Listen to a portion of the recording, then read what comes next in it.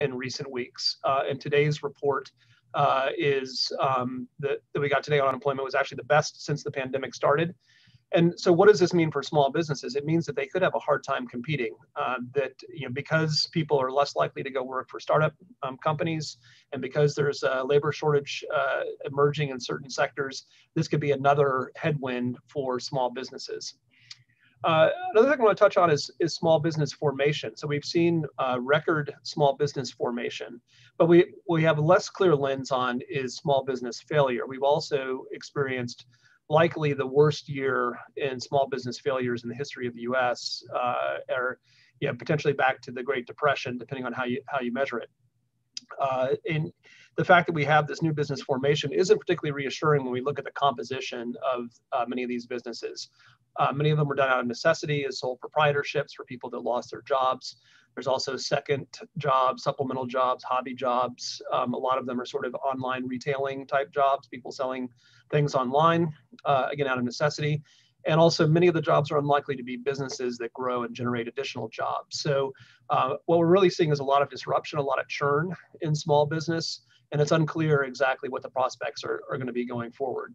So in a nutshell, we're seeing, I think, continued large divergences and opportunities based on type of business and industry, the type of owner, size of business, to some degree geography. And these are really the things that we have explored in the trends report and will explore in the conference going forward. So with that, I'm happy to either answer a question or turn it over to next speaker. Great, thank you, Greg. And we did get a question that just came in. With so many first-time small business owners, what will the challenges and opportunities for helping these new business owners be to succeed? Yeah, I mean, I think to the extent that you have people who are inexperienced, they're on a steep learning curve and facing a lot of headwinds. So providing services that would help these companies survive, I think is going to be an important part of what folks like the Entrepreneurship Center here at UNC and other centers that people involved with the conference are doing, as well as government agencies and entities and think tank support groups. So I think there's going to be a lot of wood to chop to make sure that emerging new small businesses are able to succeed in the coming years. Fantastic. And second follow-up question is on page 12 of the Trends in Entrepreneurship report, you talk about the employment impact on early stage ventures with the deterioration in quality of human capital for those companies. What do you think the ongoing or long-term impact of that will be? Yeah, I mean, what's happening in the venture space is interesting, I think, because it's a fairly small slice of the economy when you look at it. So you look at total employment by new venture-backed companies, it's a fairly small percentage of total employment.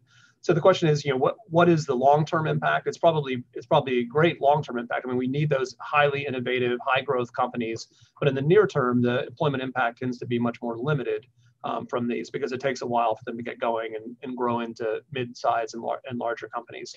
So I think one of the challenges right now that the broader economy has is, who's going to go work for what type of company and what sort of labor constraints does this put into the market? So especially newer, smaller companies are going to have a hard time competing for highly skilled people that they might need. So if you're starting a software company, it's a much riskier proposition to go work for a small new startup company than it is a large established software company.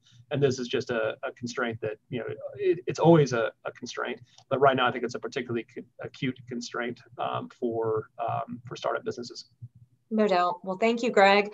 At this point, I want to turn things over to our next speaker. I'm just going to remind folks that we are going to take additional questions at the end of today's briefing. So stay tuned. If you didn't get your question answered, we will be fielding those later in the briefing.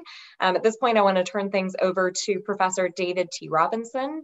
Professor Robinson is Professor of Finance and the J. Rex Fuqua Distinguished Professor of International Management at Duke University's Fuqua School of Business, as well as a research associate at the National Bureau of Economic Research. David. Thank you, Mackenzie. It's great to be here with you and with Greg and with everyone else on the panel. I'm really excited about the Frontiers of Entrepreneurship conference that we're about to kick off here in just a few minutes. I'm going to be chairing a session beginning at 11 o'clock that's going to start to talk about capital market disparities. basically, in a sense, the difference between what we're seeing on Main Street and what we're seeing on Sand Hill Road, to go back to the question that Greg was just discussing. I think to kind of foreshadow what we're going to talk about, I think it's important to kind of take a step back and think about, what did the economy look like with respect to racial disparity before the pandemic broke? And to kind of set the table, what we saw is we had an economy where, when you're talking about entrepreneurship, new business formation by Black founders and white founders, there were strong disparities. Black-owned businesses were starting smaller than white-owned businesses, and that's controlling for industry, that's controlling for the geographic location, that's controlling for a whole host of other factors. So it's not just people choosing different types of ideas that require different types of capital. Putting all of that to the side, the black business is starting at a smaller scale than the white business, and really the challenge for racial equality in this context is that over time you do not see convergence. You don't see the racial gap diminish as the businesses sort of gain business traction. Black-owned businesses start smaller and continue to persist at smaller sizes. Part of the reason for this, and this is something that we found in a report that's been recently published in Management Science, is that that Black-owned founders anticipate discrimination from banks, and therefore they are more likely to say that they did not apply for a loan even though they needed one. And the reason they didn't apply is they feared that they would be rejected. So, setting the stage, before the pandemic broke, we were living in a world where there were pronounced capital market disparities between Black-owned entrepreneurs and white-owned entrepreneurs. And that was really coming from not only the way people were being treated in the capital market, but the way they were expecting to be treated in the capital market. Now the pandemic breaks, and what do we see? Well, we saw actually what looked almost like a little bit of good news, where you saw Black unemployment rise by less than you would have expected given the nature of the shock. Where we saw the biggest damage in unemployment was in the Latinx community. However, what happened is that racial disparities in unemployment grew over time, because there was a rebound in employment in May and June, early in the summer, that was much more pronounced in white employment and much less pronounced in Black and Latinx employment. And so that meant that going into the summer, we were seeing more pronounced racial disparities in employment. We had the payroll protection plan and the economic injury disaster loans program. We saw those roll out. Those rolled out in a manner, if you just counted up loans, they rolled out in a manner that was pretty fair in terms of hitting minority neighborhoods at about the same rate as white neighborhoods. But that's looking at loan counts, not loan sizes. The disproportionate amount of money flowed into white communities, not into Black communities. And also the money flowed later into Black communities. So I think the pandemic and our response to the pandemic, in a sense, exacerbated trends that were already present, largely for the same reasons that the initial trends were present, that there are differences in the way communities of color are treated by banks, but also how they expect to be treated by banks. And that perpetuates a lot of the problems that many people are focusing on trying to solve. So I offer that really as just foreshadowing for our first session, which is going to begin, as I said, just in a few minutes, 11 o'clock, the top of the hour. Mackenzie, I should probably turn it back to you here. Thanks, David, for that. We got a great question that came in. You touched on the exacerbation of inequities that we've seen during the pandemic. The question that came in is, when it comes to how the pandemic disproportionately affected women and minority business owners, what was a result of pre-existing inequalities and biases, or was there something pandemic specific that impacted those businesses differently? Yeah, that's a great question, and I think both elements both elements raised there are important. I think that the bulk of the reaction is a reflection of pre-existing trends. In other words, minority small business owners were much more likely to have a more tenuous relationship with their bank, to have fewer banking relationships, and to have less, a shorter duration of banking relationships with the banks that they had. And so when you turn it around and look at rolling out PPP from the bank's perspective, it's, if it costs about the same to process the loans for everyone, you're going to naturally skew towards larger loans with more established customers whose information is easier to fold into the loan process. And so that disproportionately, that put Black and women founders, Latinx founders at a disadvantage relative to more established businesses.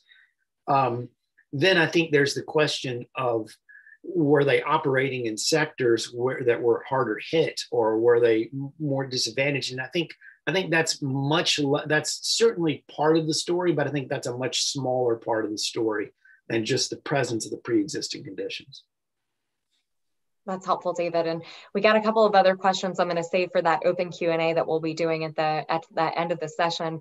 But at this point, I want to hand things over to our next speaker, Professor Yael Hochberg. Yael is the head of Rice University's Entrepreneurship Initiative and the Ralph S. O'Connor Professor in Entrepreneurship and Finance at Rice Business. Yael, thank you so much for joining us. Thanks so much for having me. My piece in the trends report is really focused on something a little bit different than what you've heard about from Professor Robinson and Professor Brown. A lot of the work that I've been doing recently is really focused on thinking about policy interventions and how we can be supporting innovation-driven entrepreneurship here in the US, and how we should be thinking about education towards innovation-driven entrepreneurship. And in particular, one of the issues that I've been thinking about recently, and that I think we need more thought about in this country, is the fact that many of our interventions and programs that have been meant to support entrepreneurs and startups really focus on support for these startups and companies once they actually already exist. And that includes programs that are meant to provide technical assistance and capital grants, or to provide tax credits or other incentives for investors to invest in new startups. And many of these programs are created with the goal of creating entrepreneurial clusters and innovation economy employment in regions that do not have these in abundance, and really addressing some of these disparities that we have around who engages in entrepreneurship in this country and who does not. And unfortunately, not as much focus has been really spent on understanding what we need to do to support and encourage the creation of these startups to begin with, and to understand why it is that we do not see as much of this sort of activity in minority communities and in certain regions of the country, particularly as it pertains to innovation-driven startups and to the commercialization of scientific and engineering breakthroughs and fundamental research that's happening every day at our top research universities and national labs. And that is really key to our continued competitiveness as a country moving into the future. We often operate in a manner that really assumes that new innovation-driven startups will simply appear from the ether, and that the missing piece is support once they emerge. But when we talk about innovation-driven entrepreneurship, particularly in deep and hard tech and in areas that require investment in infrastructure and specialized equipment, it actually requires much more support earlier in the process to really bring new discoveries to proof of concept that will actually allow for the formation of startups and the determination of market potential. My latest research that's covered in the Trends report provides some strong evidence that private capital markets will actually come and support new innovative startups if we can just do more to help with the translation and transfer of new innovation into the market. And one of the things that we need to be talking about more is whether our support dollars could be beneficially spent on thinking about how we help encourage the translation of new scientific discoveries out of universities and to real applications in the market.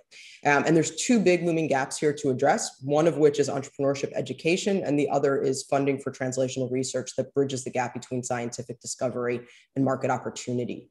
Entrepreneurship education at many of our institutions of higher learning in this country is ad hoc or non-existent. There are entire communities of underrepresented minorities at HBCUs and MSIs and in other areas of our country that really are just never exposed to the concept of entrepreneurship, have no idea how to approach or even consider launching their own ventures if they do have their own ideas. And a lot of the education we do have at the places we do have it has been targeted at business school students, particularly at the graduate level. And often it consists of recounting experiences and examples rather than teaching skills and frameworks as we do with other disciplines. We need more focus on codifying entrepreneurship education in the way that top business schools have done and focusing on commercialization of innovation in particular. And also thinking about education, not just for our business school students, but also for graduate students, postdocs, faculty, and research staff in the STEM fields.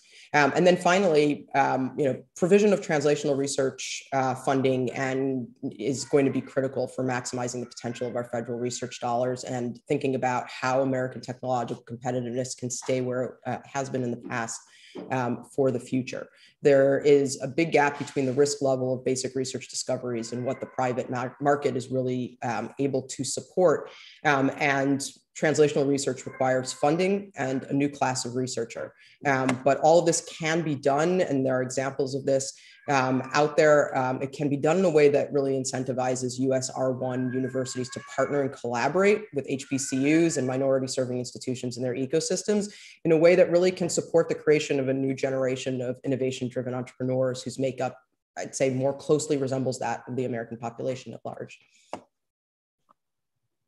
Great, thank you, Yael. The first question tees up exactly what you just touched on, which is there's a lack of diversity that's kind of particular to some of the fields that you just discussed, such as high tech. What can be done to support and educate underrepresented entrepreneurs in these fields? Yeah, that's I think a key piece for us to be thinking about here. Part of this, I think, is exposure. We have been thinking about this very, very closely and very clearly at Rice, and trying to think about ways that we can actually think about our ecosystem as a whole and not just as a university. And examples of that are, thinking about how we take this translational research process and really bring in HBCUs in our environment. So we have funding, for example, from the DoD for translational research that we sort of levered up in partnership with local HBCUs, where we're helping them apply for similar funding, and we're putting the equipment and the researchers on their campuses so that the talent that's there on those campuses, real talent, can actually be exposed to the kind of research and the kind of researcher and the kind of equipment you might see at an R1 university. And what we hope that will do is encourage more of those undergraduate students at the HBCUs to pursue graduate STEM education and to actually think about the concept of sort of engaging in innovation-driven entrepreneurship moving forward. And we think it's going to create a new class of leadership. And hopefully that, I think that's a model that can be replicated at many other places as well. Fantastic. Thank you so much, Yael. And excited to have you field a few more questions during our Q&A when we wrap with the full group. At this point, I'd like to tee up our next speaker, my friend and colleague, Vickie Gibbs. Vickie serves as the Executive Director of our Entrepreneurship Center at UNC Kenan Business School. And as Greg mentioned, is the architect and brainchild of the Trends in Entrepreneurship report. So Vickie, very excited to hand things over to you. Thanks so much, Mackenzie. And I'm very excited just to see the trends report and all of this research come together. So my name is Vickie Gibbs. I'm the Executive Director for the Entrepreneurship Center at UNC Kenan-Flagler. And we partner with Greg and the Kenan Institute of Private Enterprise on the Frontiers Conference and on the Trends Report. And one of the reasons that we brought that together is because, we wanted there to be this source of truth that academia, industry, and policymakers could come to. And I have to say, after hearing just the speakers and my colleagues speak today, I'm super excited to see things come to life. Some of the things that Yael was talking about related to, early education and early exposure relates directly to what Rodney Sampson, the next speaker, is going to be speaking about, and his model of equity districts and exposure and socialization. That sort of, when you talk about entrepreneurial ecosystems and really looking at that broadly, how do we think about that in truly creating inclusive ecosystems? You have to start much earlier than traditionally we've done.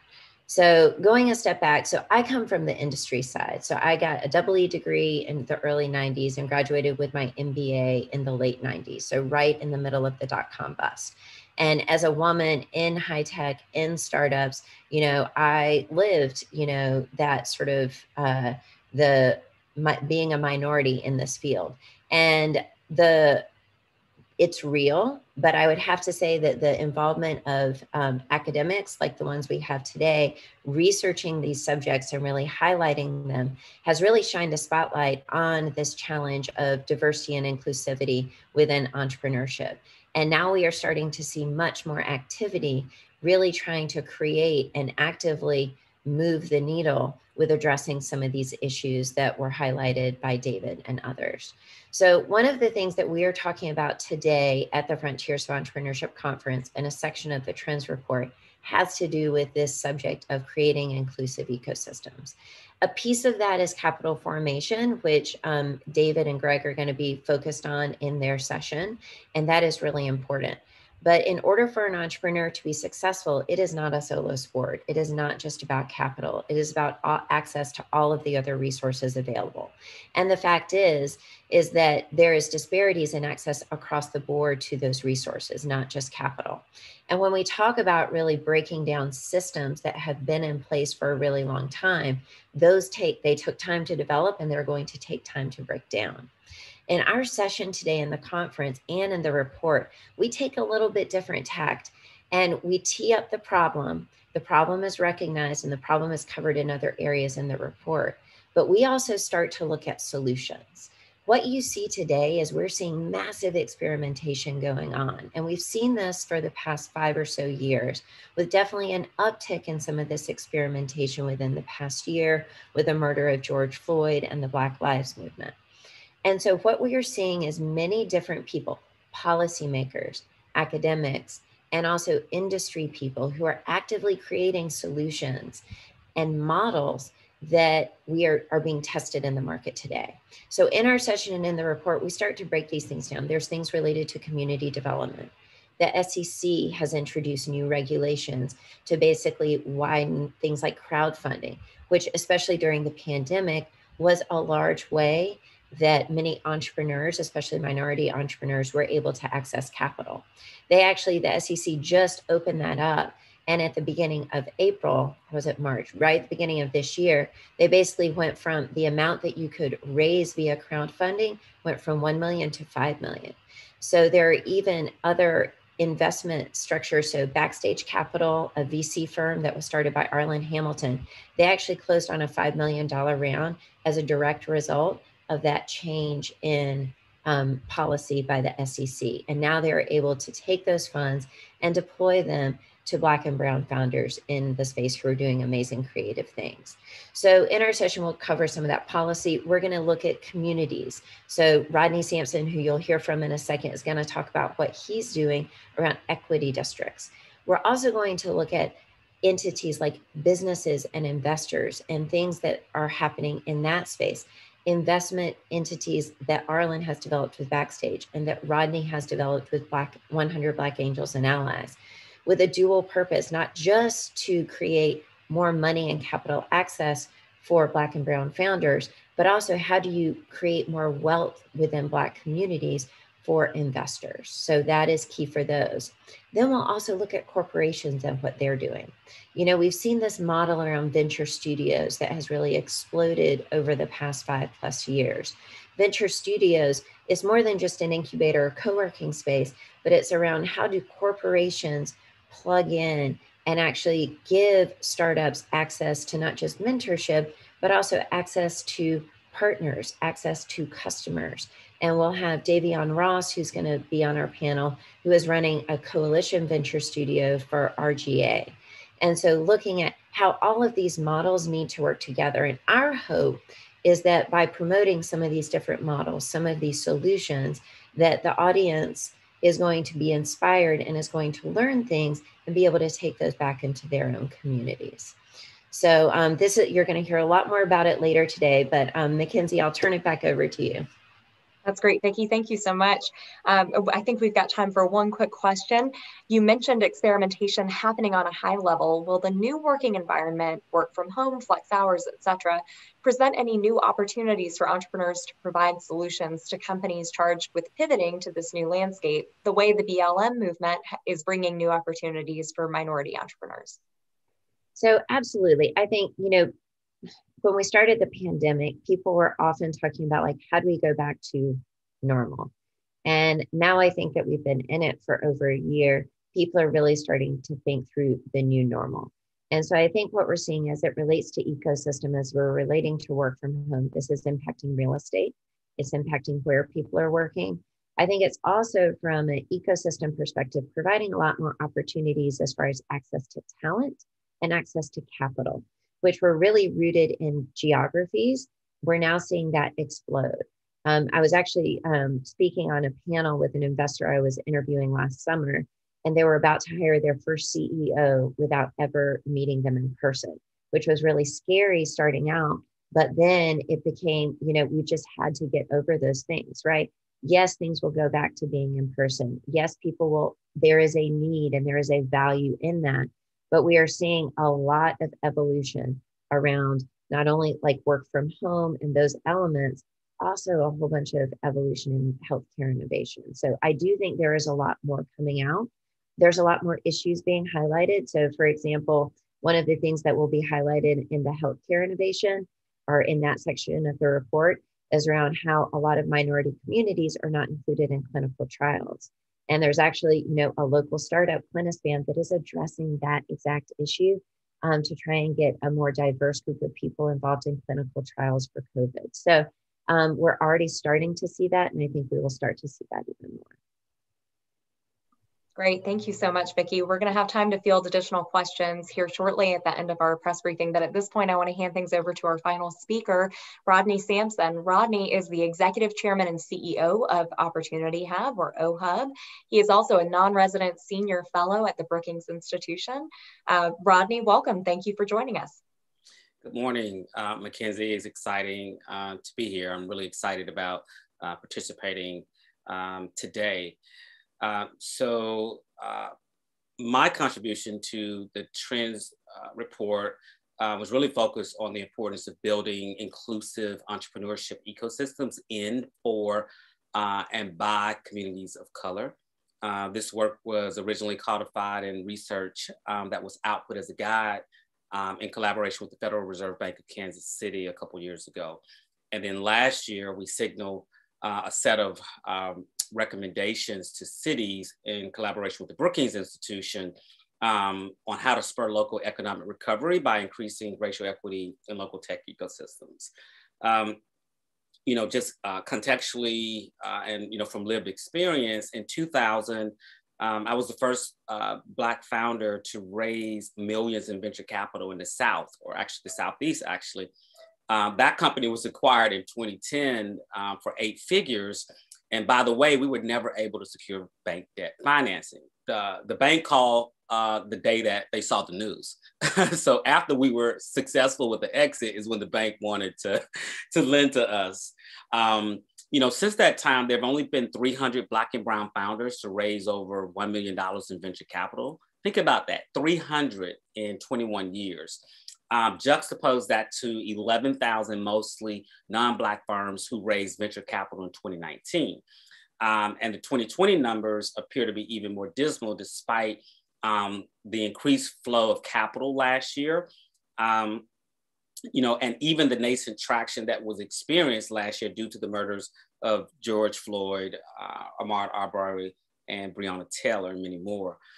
So why is this important? Well, venture may only represent 3% of the total investment capital stack in America, but it is literally the rocket fuel that is propelling thousands of companies that are now responsible for 60% of net new jobs. And that's creating DAIS, as we call diversity, equity, inclusion solutions, is critical to increasing the representation of Black, Latinx, and Indigenous people of color in the workforce. Trends we're seeing, which we signal in the report, it's good to see colleges, universities, think tanks like Brookings, tech companies, startups, VCs, and even ecosystem building organizations since last year have started to acknowledge the link between economic justice and social justice, or economic dignity and social dignity. We saw some large corporations making large LP investments into Black and Brown venture capital funds that are investing at the pre-seed, seed, and Series A staging. So this model is promising. The pandemic also accelerated a redistribution of capital, companies, and talent from coastal ecosystems, such as Silicon Valley, New York, and Seattle, to cities like Austin, Miami, and Atlanta. This is powering the development of new commercial, residential, and multi-use real estate developments that are now being branded as innovation districts. Many of these innovation districts have expressed an interest in building diversity, equity, and inclusion solutions and equity districts into their developments. And equity districts deploy inside of the innovation districts early exposure programming, rapid upskilling via coding boot camps or software sales boot camps, intentional hiring partnerships, entrepreneurship support programs, accelerators, and venture capital, specifically for the communities that the innovation districts are located in. So this is promising, but yet also necessary to ensure that we don't increase economic segregation, economic immobility, and gentrification that isn't inclusive of the communities that currently live in these neighborhoods.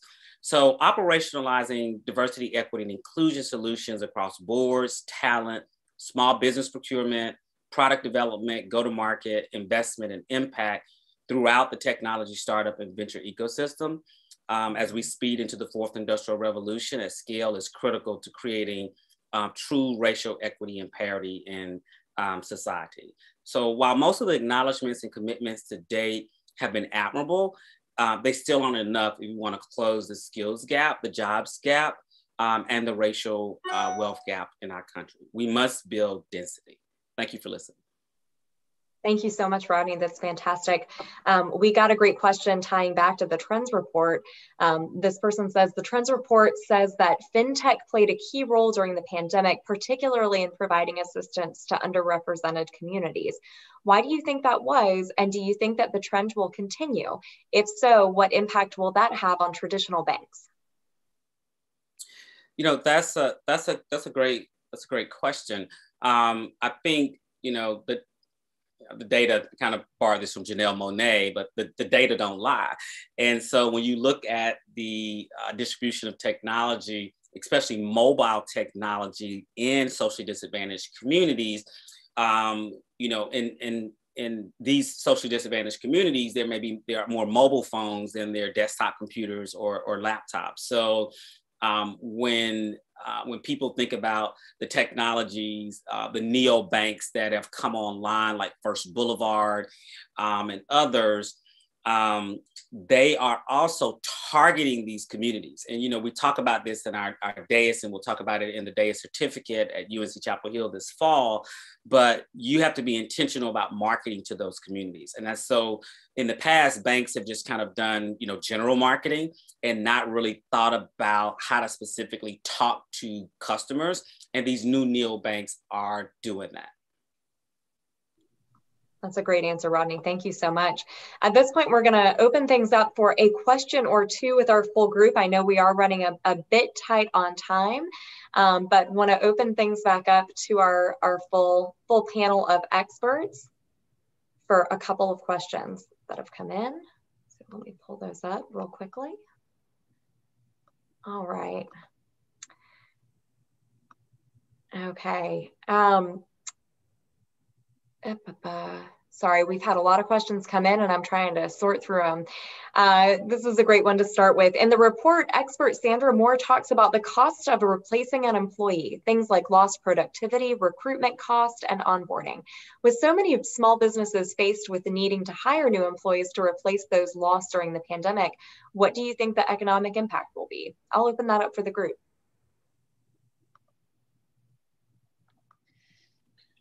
I think the answer to that question really hinges critically on how many people re-enter the labor market. We saw people have spent a lot of time talking about the change in the unemployment rate, but the unemployment rate does not factor in the people who have exited the labor force. And as economic conditions improve, I think we're going to see people re-enter the labor force. And the extent to which their proportion and the composition of people entering new jobs is going to tell us a lot about the costs of, bringing people up to speed in terms of skills and productivity.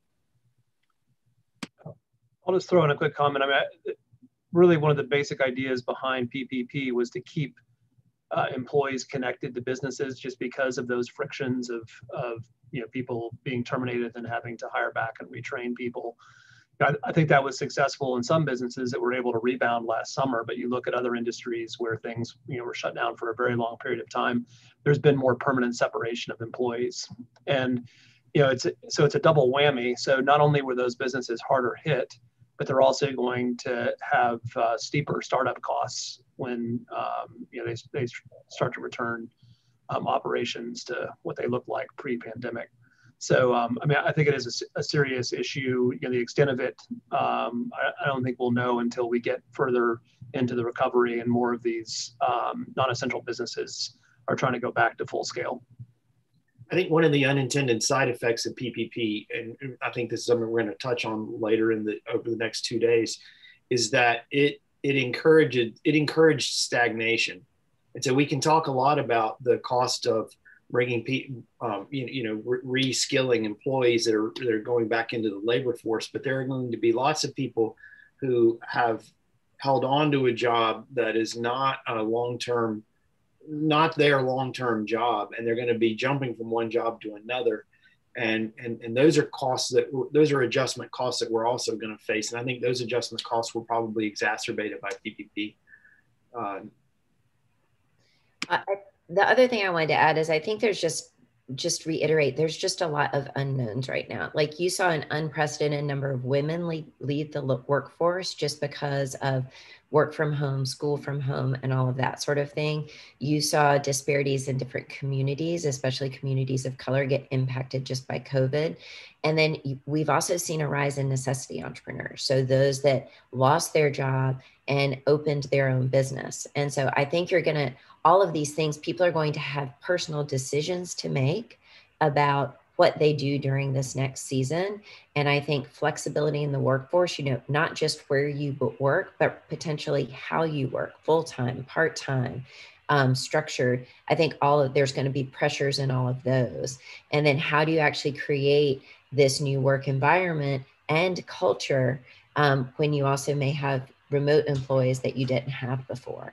And so I think there's a lot of learning to be had. And with learning, there is cost. But I think the companies that are able to iterate on that more quickly and experiment and be more flexible will be the ones who end up, I think, winning and getting the talent that is going to be available. That's great. Thank you so much. I know that we are right at time, and I hate that we didn't get a chance to respond to all of the terrific questions submitted, but I just want to thank all of our experts again for sharing their insights and their time. And I want to thank all of our participants for joining us today as well. A reminder that we are scooting over to our 2021 Kenan Institute Frontiers of Entrepreneurship Conference at this point. That conference does begin at 11 a.m. Eastern. Registration this year is free. It's the first time we've gone digital, so you can find the link to register in the chat below. We hope that you'll be able to join us there, and of course invite you to learn more. Check out the report in full at frontiers.unc.edu If you would like to continue the conversation with any of our experts individually, you can reach out to me. My email address is Mackenzie_Bab@Kenan-Flagler.unc.edu, and I'd be happy to make those connections.